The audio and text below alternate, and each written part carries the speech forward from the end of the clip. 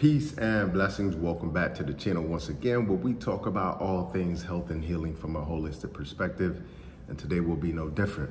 Today we're going to talk about the foods you need to avoid if you're either pre-diabetic or diabetic, or you have a loved one who is either or you're trying to prevent going into the state of pre-diabetes or diabetes. Now, here's why this is so important. They did some recent statistics, and they've come up with a statistic that is really mind-blowing. 50% of Americans are either pre-diabetic or diabetic. Now, just think about that for a second. Half the population is either pre-diabetic, meaning on their way to having type 2 diabetes, or either diabetic. Now, this is really important because diabetes is the leading cause of kidney failure. Not just kidney disease, but kidney failure, meaning you're on dialysis. And you can see in our neighborhoods, especially in urban neighborhoods, dialysis clinics are just as prevalent as McDonald's are today, okay? Number two is one of the leading causes of blindness as well too. Also the leading cause of amputation. Also one of the leading causes of heart disease and stroke. As a matter of fact, somewhere between 50 and 80% of diabetics end up having a stroke or a heart attack, okay? And it's also one of the leading causes of disability, so being disabled, and also the 7th leading cause of death, okay? So just think about that. This is one condition, you know, that isn't as sexy as the other conditions like heart disease or, you know, cancer. So nobody's doing the walks for diabetes. You know, but diabetes is literally affecting 50% of the population. And in this video, I won't dive into, you know, the pathology of diabetes, but in this video, I really want to let you know about the foods you need to avoid. Now, when you have diabetes, you have an issue with what is called the lock and key system, okay? The lock and key system is composed of insulin, your glucose, okay, that you consume, and then manufacture through metabolism, and then the cell, okay, primarily the muscle cell. Now, the lock and key method is this. When you ingest food, and that food has glucose in it in the form of sugar, okay, the insulin is essentially the chaperone.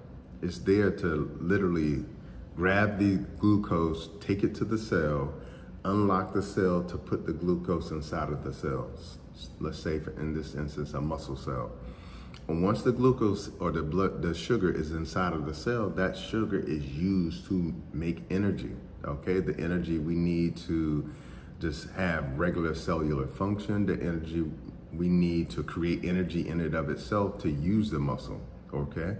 So it's important to know that lock and key method has to work, because if you can't get sugar inside of the cell, the sugar will stay in the blood, which is why the blood sugar elevates, which is essentially what we know as diabetes, elevated blood sugar, okay? Now what happens is, one, we're consuming too much sugar, okay?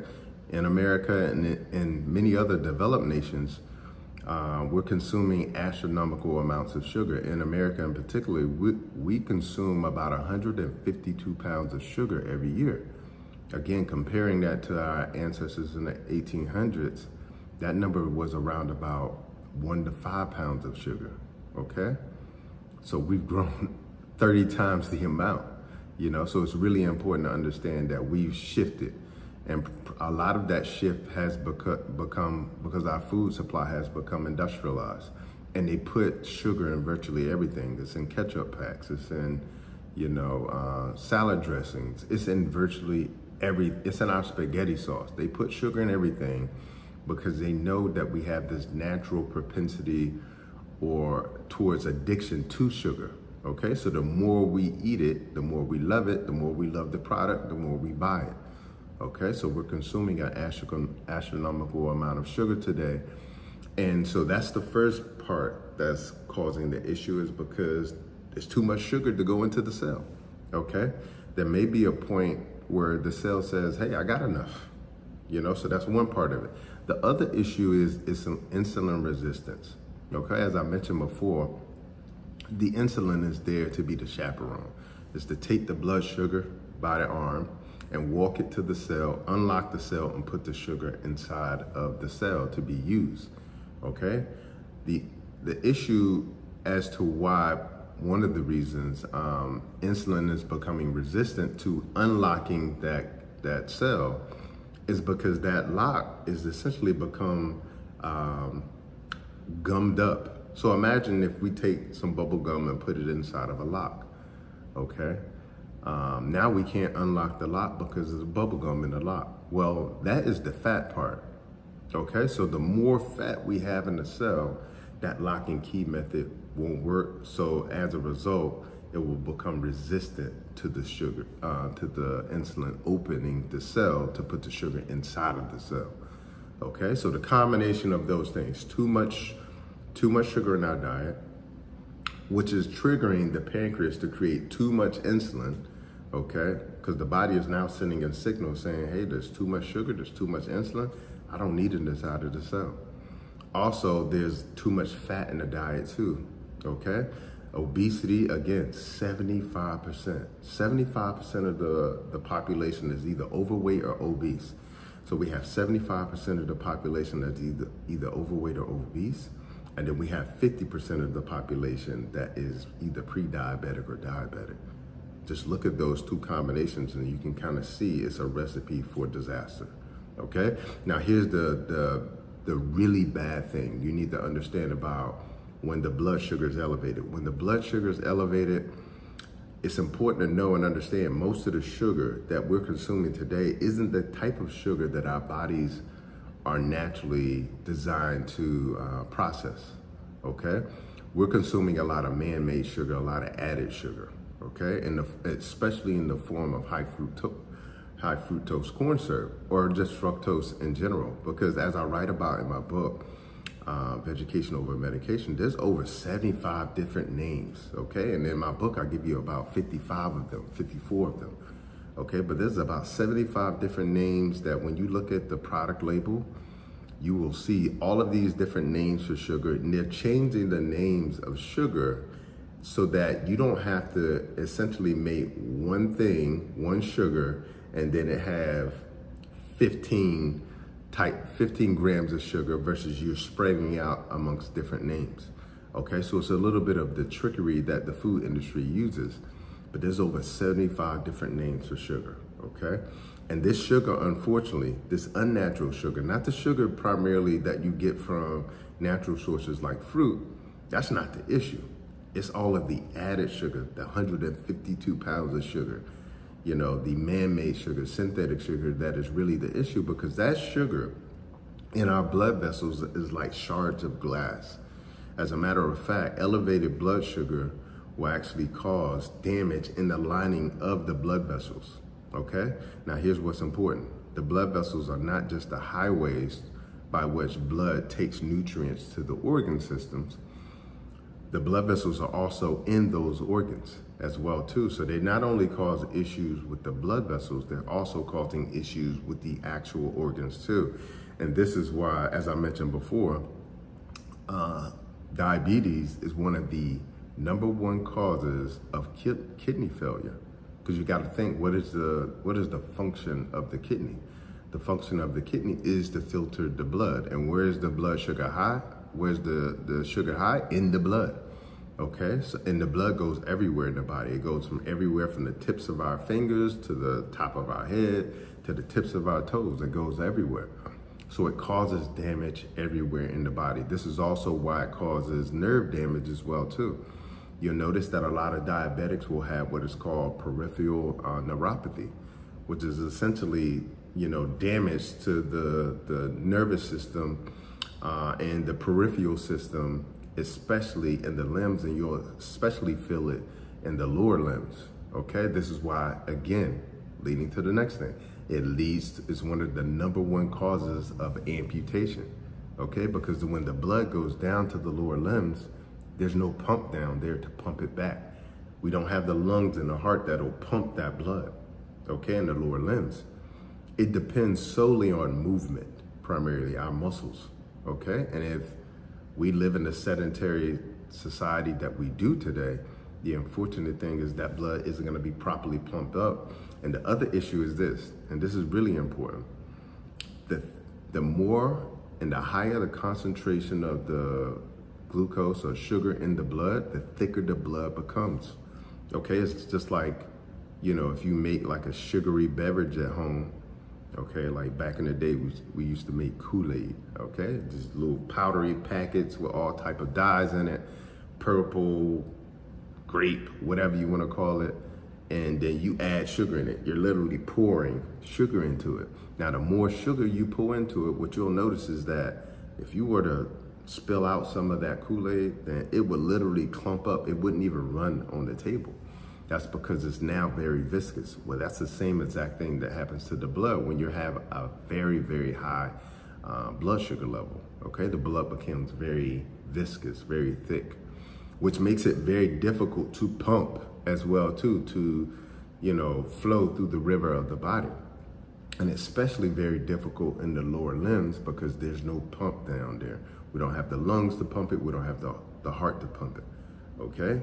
This is why people tend to get swelling in the lower limbs, tingling in the lower limbs, amputations and gangrene in the lower limbs as well too.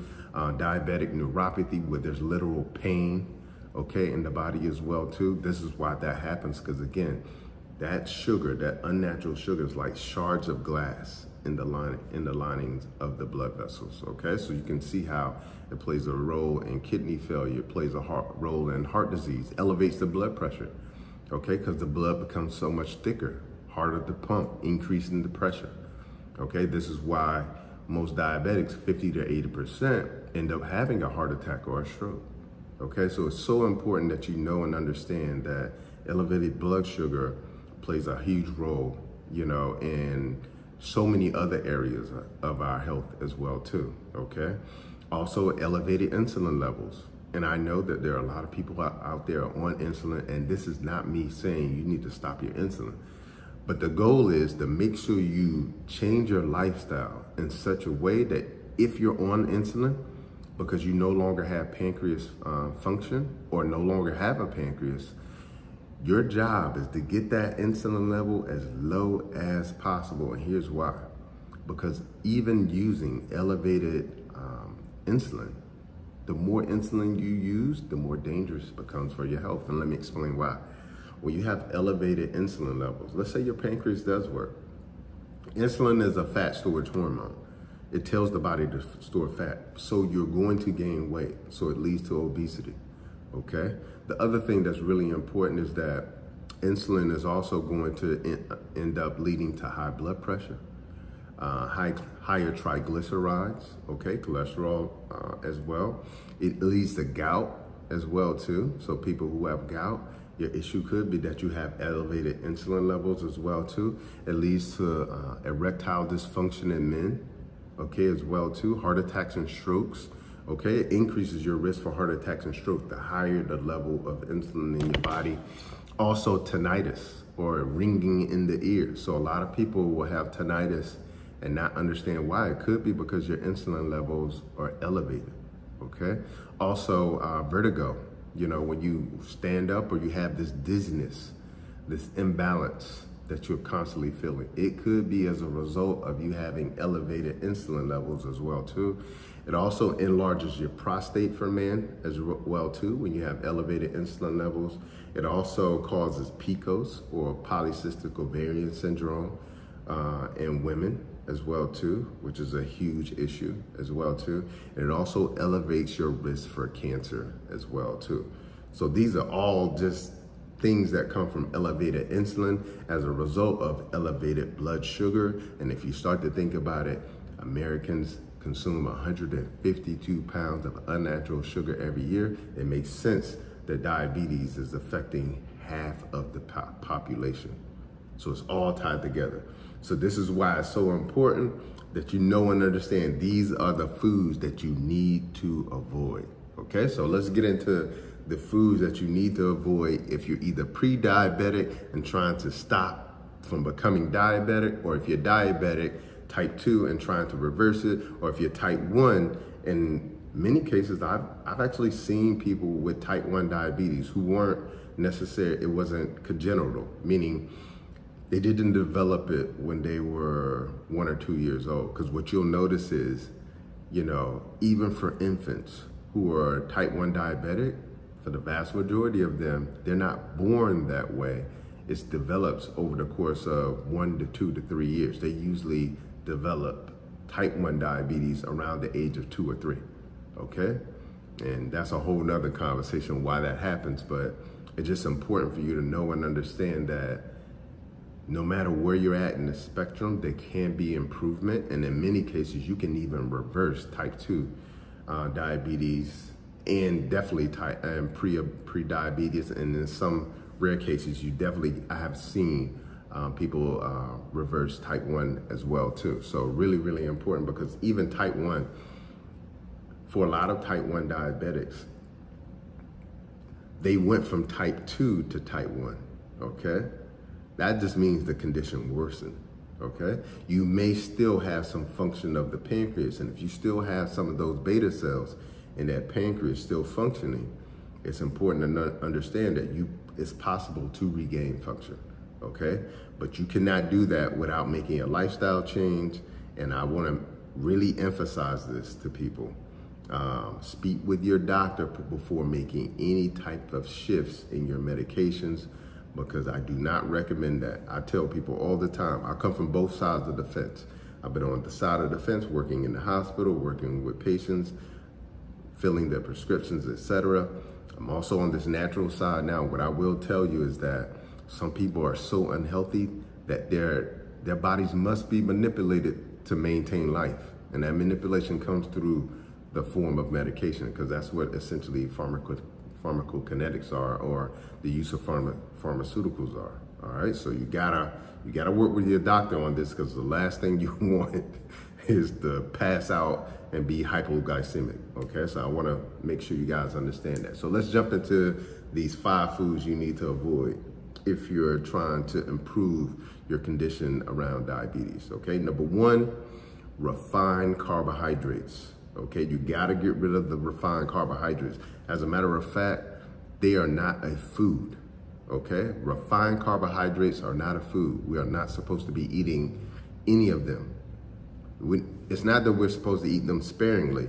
We're supposed to completely eliminate them from our food supply. What are refined carbohydrates? That's white bread, that's white flour, that's breakfast cereals, that's pizza dough, that's white rice, that's pasta, okay? And notice I said refined, okay? Refined means processed. That means that anything that was good in it was taken out.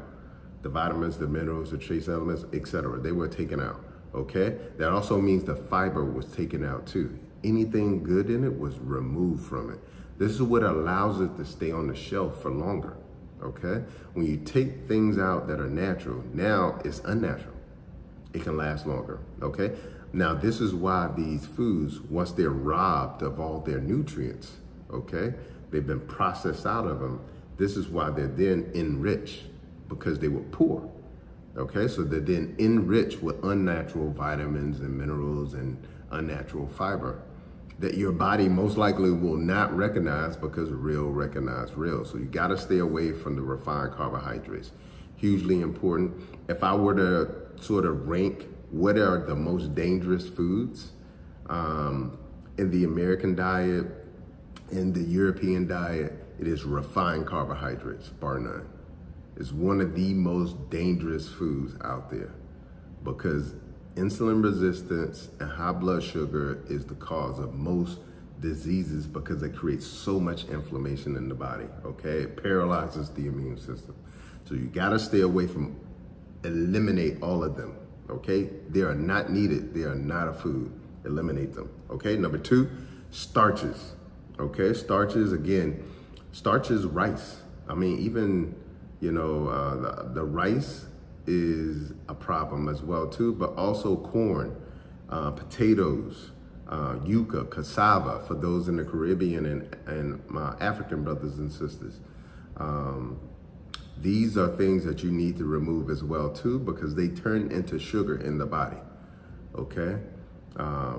Potato turns in, especially the white potato, turns straight into sugar. I'll give you an example. If you were to compare the Japanese purple potato to the white potato, there's no comparison. The white potato is an empty food, okay? It's a starch, and starch is sugar, and it converts into sugar in the body, elevates the sugar, okay? So stay away from starches as well too.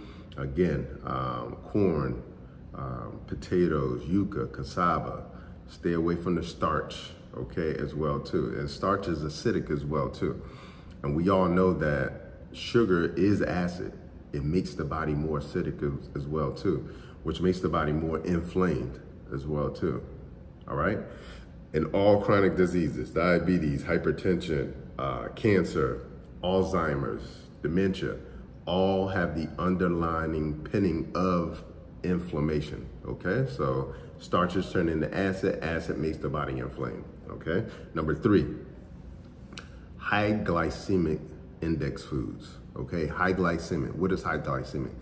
Glycemic means that it elevates the blood sugar, okay? So when you eat this food, and let's say you were to take your blood sugar after consuming it, you will notice that it spikes your blood sugar levels. So these are high glycemic index foods. You want to eat low glycemic index foods, okay? But the high glycemic index foods are going to be the things I just mentioned. The refined carbohydrates, the starches, sugary drinks. Do not drink liquid sugar, okay? And when I tell you that is the worst way to consume sugar, it is by far the worst. Let me explain why. Because the natural way to consume sugar is through fruit, okay? Fruit have fiber, okay? So fiber attaches to sugar, okay? So when you're consuming the fruit and it breaks down, the sugar is still attached to the fiber.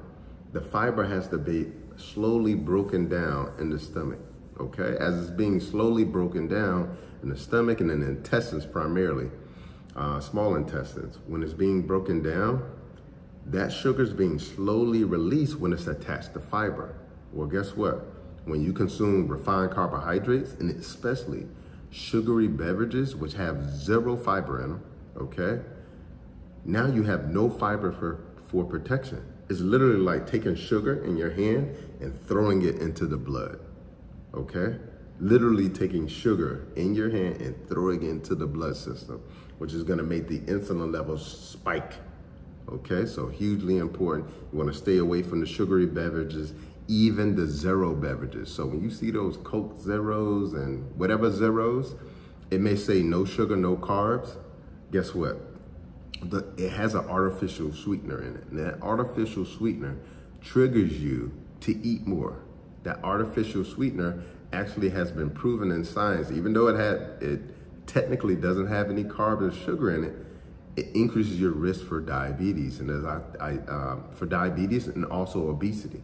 And as I told you guys before, the more fat we have in the body, the more gummed up that lock and key system will be. So insulin won't be able to get blood sugar inside of the cell, okay? So you gotta stay away from the sugary beverages, no matter how they come, sodas, or, you know, even when you're making these beverages that are lemonade or whatever it may be, you wanna stay away from those as well too. And then you wanna eat high glycemic fruits, even high glycemic fruits. You wanna eat those sparingly too, because they aren't really the issue. High glycemic fruit, an example of that will be watermelon, which is actually very nutritious for you. But because you have such an imbalance in your body when it comes to sugar, and you have such an imbalance when it comes to insulin resistance, because of that, now you want to lay off of the things that are even natural that have a high glycemic index as well too. So you want to stay away from those like watermelon and cantaloupe. In the meantime, you could have like a cup and a half, which will be fine because they have very few carbs. But you want to kind of eat those sparingly as well too, all right? Until you start to regain that balance, that blood sugar balance and that insulin balance back in the body. And then number 4, dairy. You want to stay away from dairy, and why? As I mentioned before, that lock and key system becomes gummed up with saturated fat. And guess where we get a lot of our saturated fat? Dairy products. As a matter of fact, if you were to look at milk, and milk is cheese, but milk is cheese is the water removed from milk. So when you see cheese, like back in the days, you used to see these blocks of cheese that people would get, and that's how it comes. That is simply milk with the water removed from it, dehydrated milk, okay? So that leftover portion is the fat. That's all cheese is. It is the fat left over from the milk. So it's so important that you understand that when you're consuming dairy, you're putting fat in the body, and when you're putting fat in the body, you can gum up that lock and key system by putting so much fat deposits, not only in your muscles, but also in your liver too, which is hugely important because your liver not only manufactures, sugar or glycogen or glucose, glucose, but it also stores sugar as well too.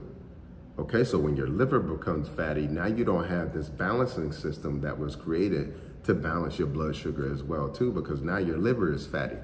Okay, diabetes is one of the #1 causes of a fatty liver, okay, which is hugely important. And then number 5, added sugar. I mean, I say that one for last because it makes sense for a lot of people that you need to remove all of the added sugar. Now, here's the thing. If you're gonna remove added sugar from your diet, you need to learn how to read labels. Because a lot of times when you're reading the labels, you'll see it may say it only has 5 grams of sugar in it total, which isn't necessarily good because all of it is bad because it's unnatural sugar.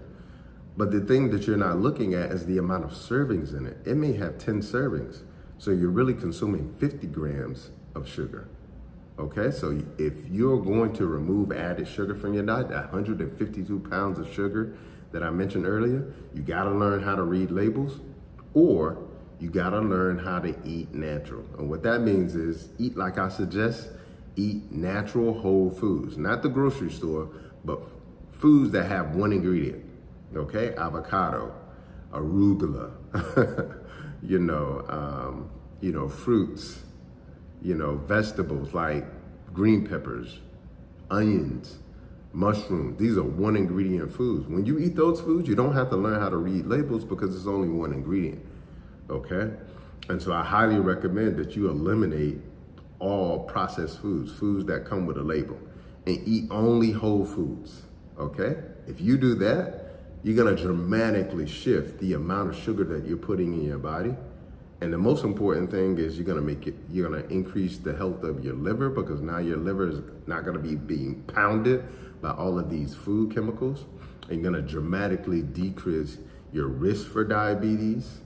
If you're pre-diabetic, you're gonna decrease your risk from becoming diabetic. If you're diabetic, you're gonna decrease your risk from converting from type 2 diabetes to type 1 diabetes. And if you're type 1 diabetic, you're gonna decrease your risk for all of the things that I mentioned before. The #1 cause of amputation, one of the leading causes of kidney failure, one of the leading causes of blindness. You're gonna decrease all of those things exponentially, but also have the potential to even convert or reverse yourself out of type 1 diabetes too.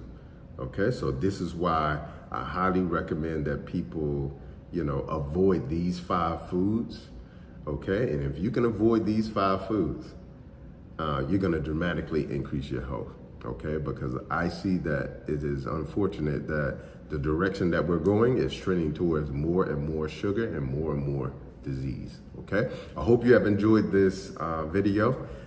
If you learned a lot about, what you need to do as a form of prevention, okay? And you enjoyed the video, make sure you hit that subscribe button, the notification button, share this, because we need to get this message out to the people so that they can know and understand how they can heal themselves. Because here's the thing, you're not gonna learn this, like when you go in for your doctor visits, they're not gonna teach you how to prevent diabetes. They're not gonna teach you to stay away from these foods. As a matter of fact, this is your homework, and we're gonna close out. I want you to go to the ADA's website, the American Diabetes Association website. Look at the foods that they recommend, and what you will notice is that many of these foods are on the list. Their list of foods that are okay for you to eat, their diet, is a diet for diabetes. Okay, so it's so important that we know and understand that is not the way you're being taught first isn't prevention, and the way you're being taught is actually leading you towards, you know, your condition getting worse, or leading you towards actually, you know, producing that condition in your body as well. So it's just so important, like, people understand that, because I watch people struggle with this all the time. I've even talked to dietitians and nutritionists and doctors about them having diabetes and telling them what they need to do, and they made the shift. I mean, I'm like literally a dietitian, a doctor, or a nutritionist with diabetes, okay? And they're educating people. And then I give them a few tips, and all of a sudden the condition improves. It's telling you that even they don't know, because they're being miseducated. Thanks for watching this video, but be sure to check the next video out that's right here.